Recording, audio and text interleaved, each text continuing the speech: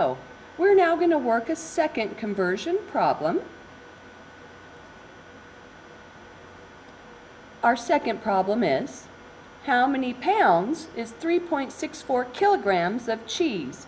If you've ever traveled abroad, like to Europe or Russia, they sell their cheese in kilograms, so it's helpful to know how much that would be.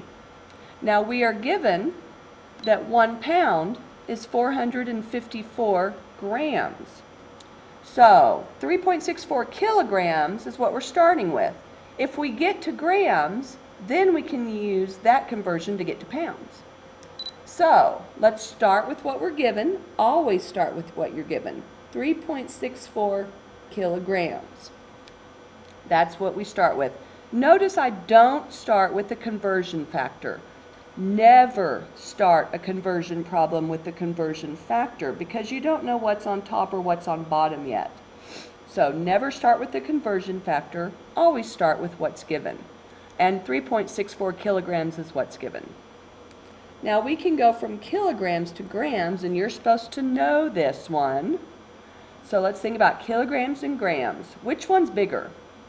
Yes, the kilogram is bigger. So how many grams are in the kilogram? Okay, hopefully you remember that kilogram is 1,000 times bigger. So there's 1,000 of the smaller grams in the larger kilogram. Now what's on the bottom? The gram or the kilogram? Well, kilograms is what we started with, so kilograms has to be on the bottom. Now we just said the kilogram is bigger, so there's 1 of the kilograms.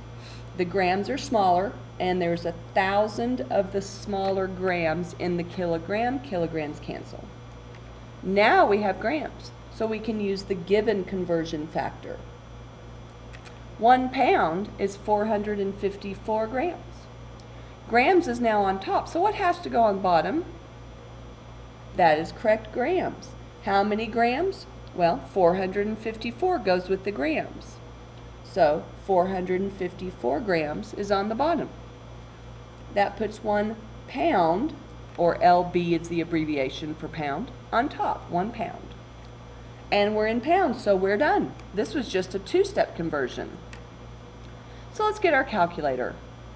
3.64 times 1,000 divided by 1 times 1 divided by 454. Now we hit equals. How many sig figs? Well, we started with 3. 1,000 grams per kilogram is a definition. That is exact. 1 pound has 454 grams, has 3 sig figs in it. So 3 sig figs it is. So 8.01 will be kept. 7 does make the 1 round up. So in fact, the answer is 8.02 pounds of cheese. That's a lot of cheese. All right, that is our second conversion problem. Stay tuned for a third one.